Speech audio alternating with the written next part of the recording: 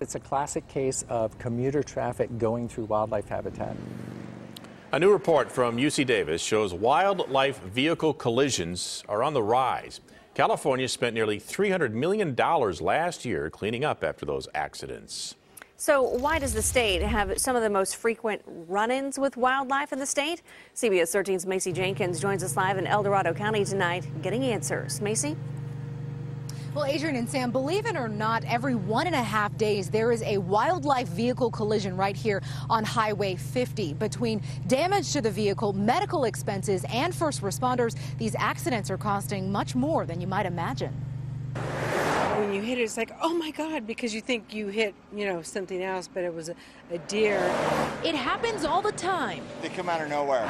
Animals in the middle of the road, a big hazard for drivers. And they don't look both ways when they cross the road. They just run across. The result, an injured animal and a banged up car. It damaged the right front fender, so it was like $5,000 to get it fixed. These run-ins are happening all over the state and cost California $276 million in 2016.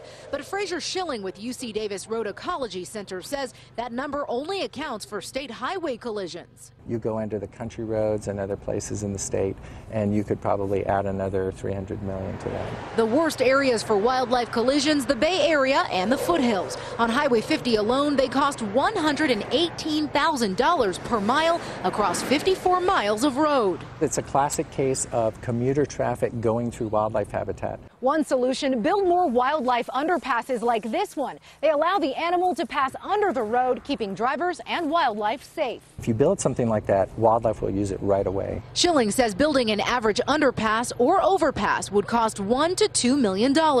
They'll pay for themselves in a few years. But after living in Placerville for 12 years, Mitch Jones says it's up to drivers to take a little more initiative behind the wheel. Slow down a little bit. Now, the study estimates that if wildlife fencing were put in right here in El Dorado County, it would pay for itself within 3.5 years. All right, Macy, thank you very much. Live for us tonight in El Dorado County.